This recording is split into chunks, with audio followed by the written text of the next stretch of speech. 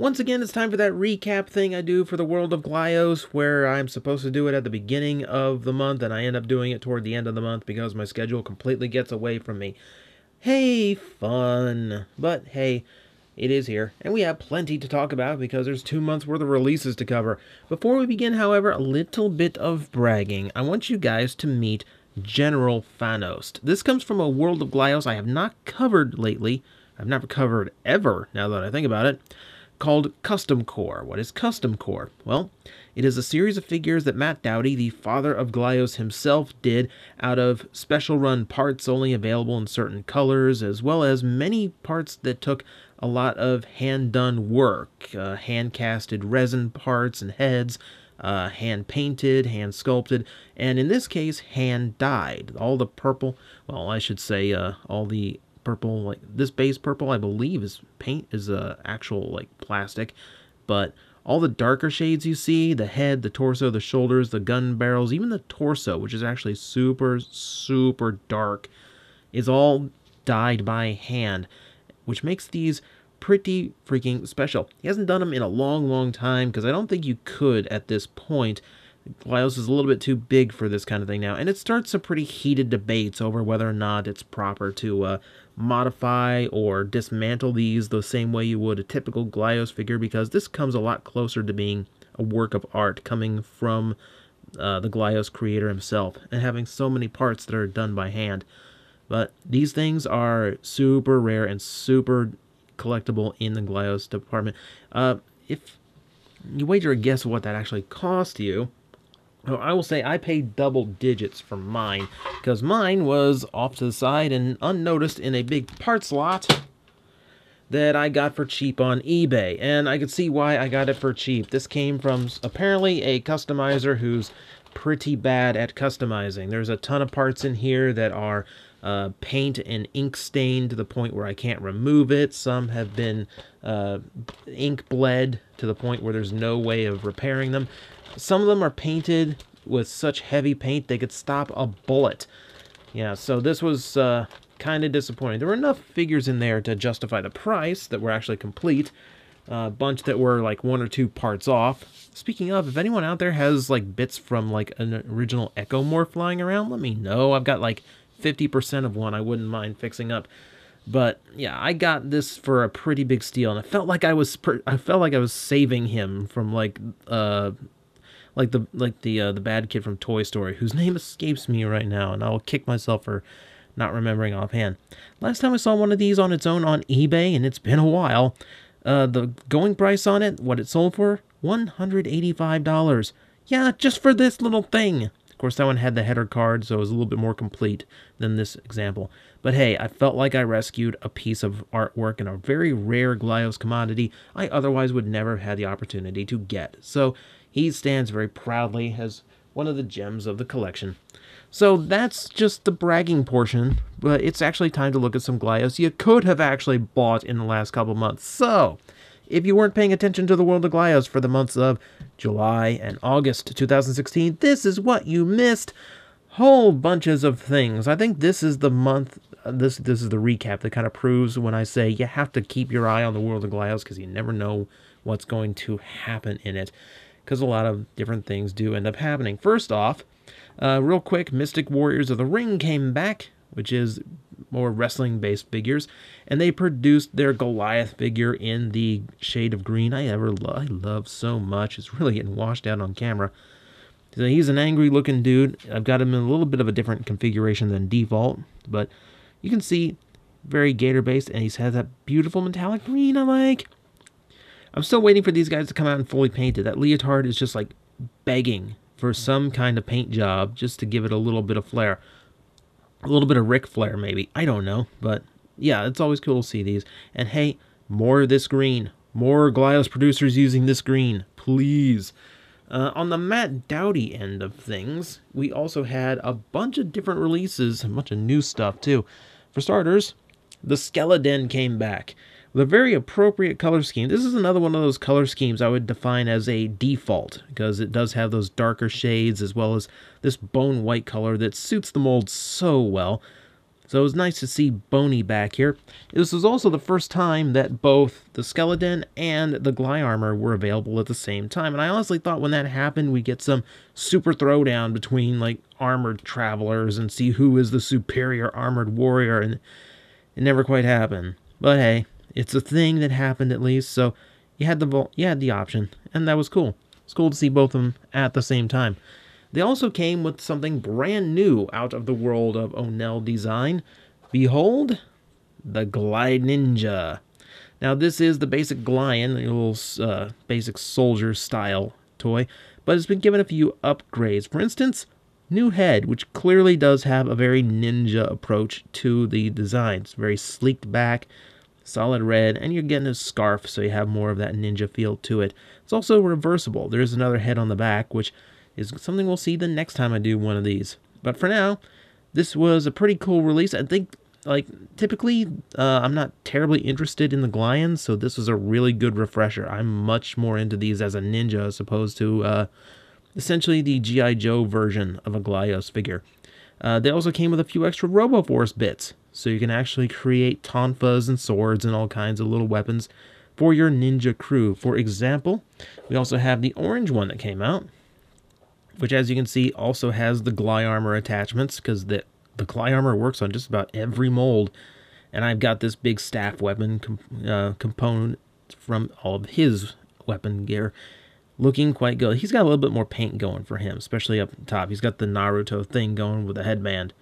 You'll notice the unique sigil for the Glyninja as well. Also because people keep saying, oh, you never have builds. Like, I want to see you build something out of one of these. I do have the third Glyninja a little bit more built up for your observation. Aha! Behold, a super Glyninja with super articulation. Okay, so what we got going on here? It's the regular red Glyninja he came just like the black one over there.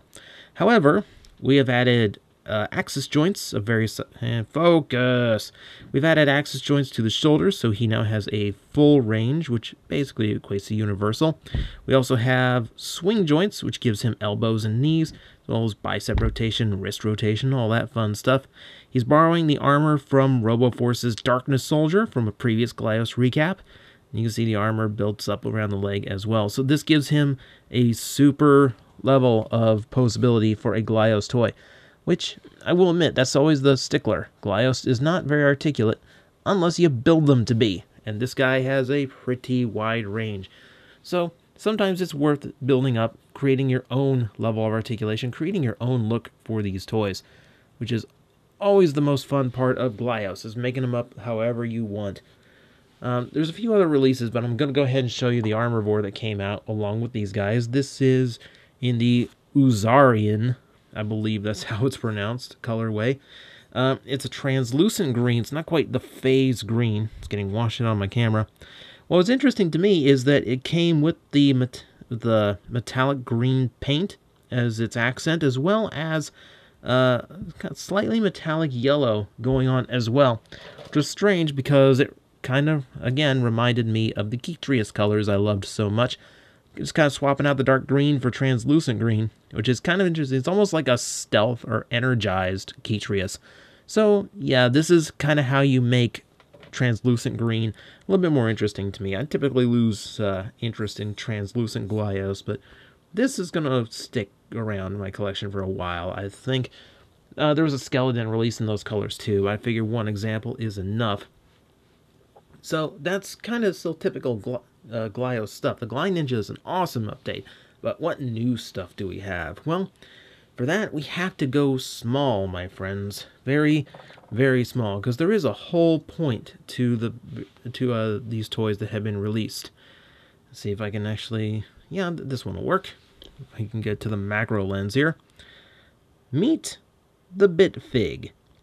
Bitfigs are little tiny one-component PVC figurines, of course, in this a little bit of ninja design, done up in three-dimensional 8-bit style. If you remember the 30th anniversary Mario amiibo, think that, except across a whole line of little tiny ninjas.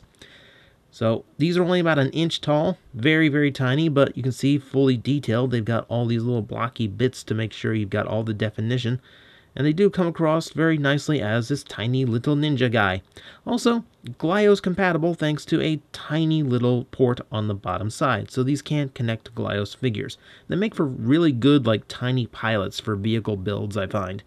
Also, the fun part, this is Glyos you can find in the wild, because these are actually designed to be found in the little quarter machines outside of stores, if you can still find stores that have quarter machines. I can find, like, one, and it's more interested in little sticky hands and little girls' cheap jewelry instead of little tiny 8-bit ninjas. But that's the new project out of Onell Design, which is kind of a neat little thing. I'll give you kind of a tour of the figures themselves. You also have this Shuriken Ninja, which is about the same design, switching up weapons, but for the most part, yeah, same thing. And you'll notice, yeah, they do correspond to different releases for the main line. It's a tie-in. And then you got the third ninja here, which has got a much bigger helmet, more of a samurai motif with twin swords going on as well, which that's kind of why the orange one was the one that was armored up. Hey, it's a theme. You also have the Oni with a pair of sickles, and I know they're not sickles, but I can't recall what the actual ninja weapon name for them is. Again, the 8-bit style comes through really well, and he's looking very angry for his tiny little size. He matches up there, and then you have, of course, since we have Boney over there, you have also a skeleton ninja. Probably my favorite. This is kind of awesome. I really like him. I kind of want, like, hordes of this one. So, yeah, of course, they do correspond to the Glyos releases that came around the same time, which is kind of a clever little tie-in. In some cases, the plastic color matches spot on as well. Now, if you couldn't get these like in an actual grocery store or dollar store or wherever you have these still, don't worry, Bitfigs does have a website. I'll link them below, as well as I link to all the Glyos producers I feature on every Glyos recap, so you can actually take a look for yourself and get a few of your own. They're actually pretty cheap to get them online. Also, online is the... Excuse me there. Online is the only way to get ones like this. This is a trophy version of Faden as a Bitfig. This was kind of the origin. The first Bitfigs design were kind of in this shape, except those were only available in some weird like 3D printed motif. This is much easier to come by. And that dark gold is done as kind of a trophy color, so you can kind of distinguish it as a very early promotional type release, so you can kind of like celebrate the fact that you were in on it early. But if these are a little bit too tiny for you, there's always the mega gigantic Bitfig Faden, same gold color, came with a set with that little guy, and very, very cool. Now you can really see those blocky patterns and all those 8-bit shapes, which is quite cool. And this one actually articulates a little bit. The arms move up and down, and those are Glyos compatible arms too. So this one seems like it's going to stick around. I think a blue one is on the way, so you can actually have one that is in the proper Faden color. So that's that was a very interesting release, very different. This is why I tell you, keep your eye on Glyos, because you never know what it's going to do. Speaking of, those aren't the only Bitfigs, because the ninjas were Series 1. Series 2 focuses for a much wider demographic. If the girls aren't interested in ninjas, maybe the little 8-bit bunny, maybe? So you also have Series 2, which is all animal motifs. So you have that. You have tiny little 8-bit ducky. I've got a friend of mine on Twitter from MetroCon who would probably go nuts over something like that. We also have the kitten, because of course it is, of course you have to have a kitten if you're going to do anything animal-based these days. You also have a puppy. Cute little doggy. So you got a little tiny waggy tail there in the back. And then to round it off, little tiny piggy. Again, the 8-bit, very, very obvious here. Now, the ninjas all come in those 5 colors you see, as in all 5 ninjas come in all 5 colors. And there are also painted varieties as well you can get very, very rarely. As far as I know, for now, the animals all kind of come in their own colors that you see here without really swapping around or anything. And also, just to be clear, yeah, they also got in on the cross promotion with a little bit of Kraboth action matching the color schemes. Like I said, there was a lot going on. One quiet month and one very interesting month.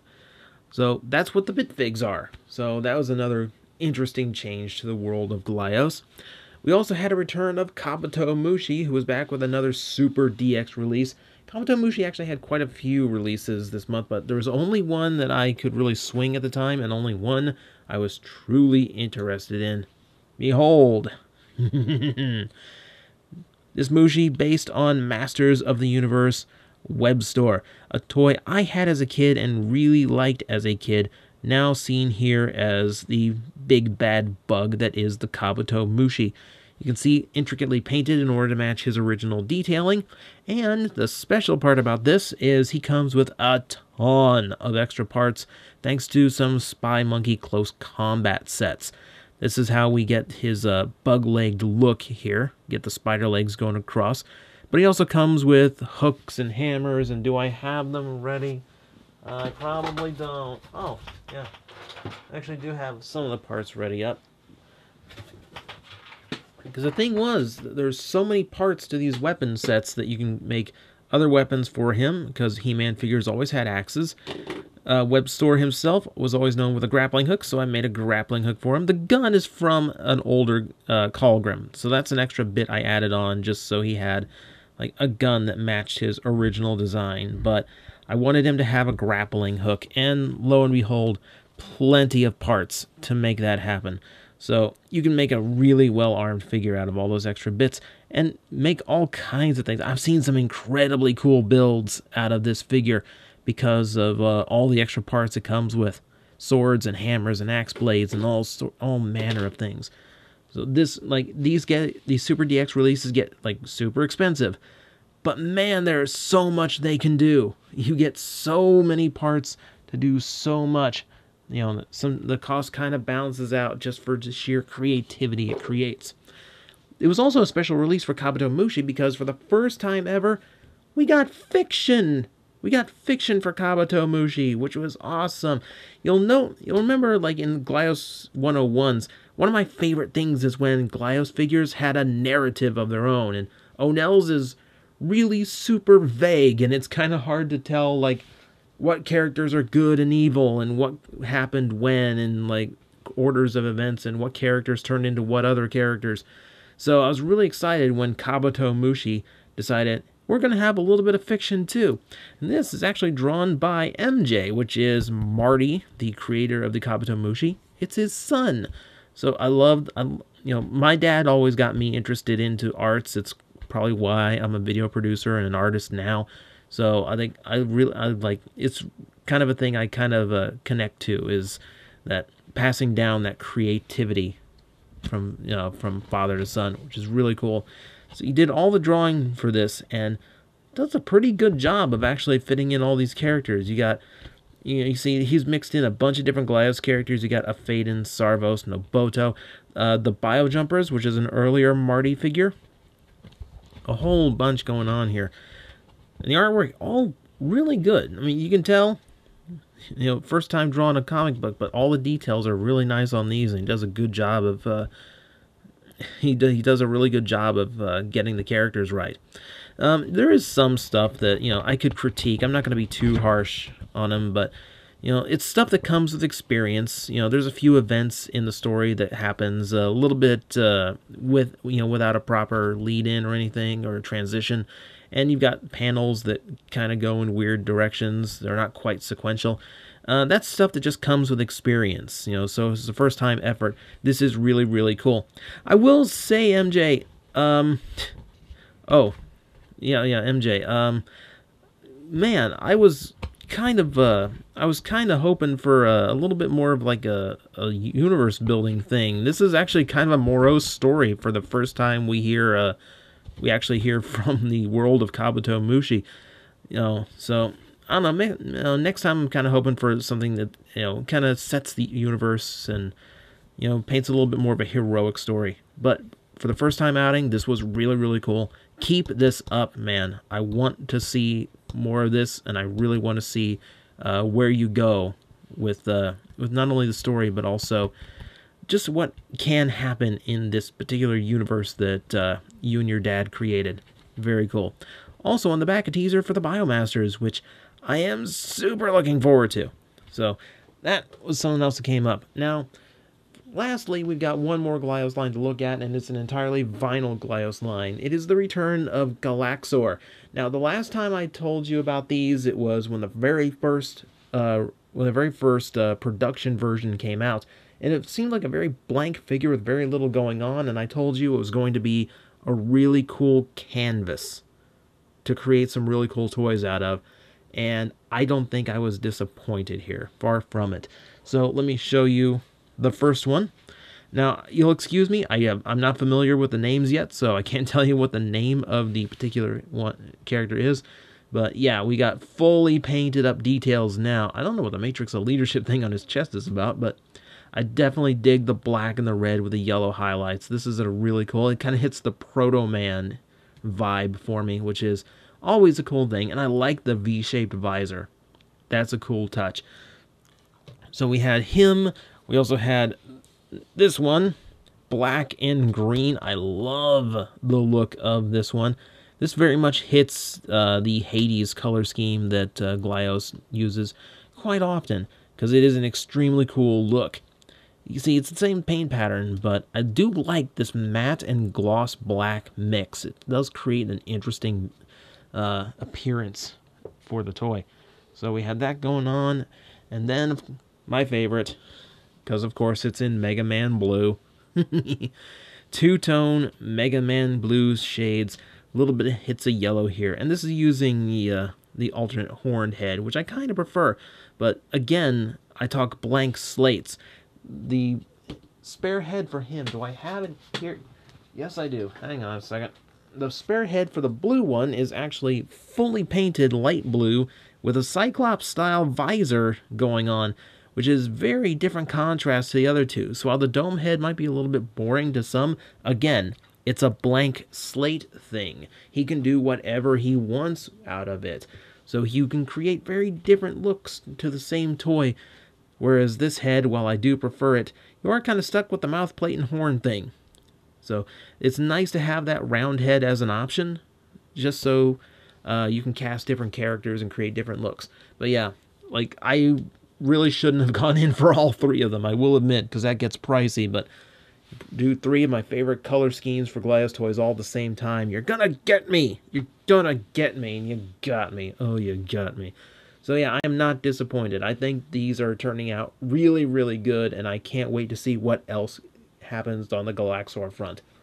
So that, everybody, is the world of Glyos for the last couple months. Coming up soon, we got the return of Glow in the Dark. Hopefully some Biomasters are coming out soon. God, what else is coming out? More Bitfigs I've seen. More of a lot. There's always stuff coming out for Glyos, and always something new right around the corner.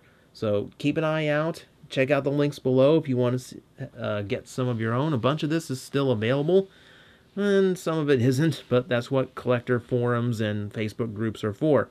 So go check those out before going to any scalpers on eBay. Please, for the love of God, don't pay scalpers on eBay. Get them from collectors, get them from the source, support the people who are actually in the fandom rather than people trying to take advantage from it. This has been your public service announcement portion of the Glyos recap. Until next month, everybody, which is only in a few days, so see you soon, I guess.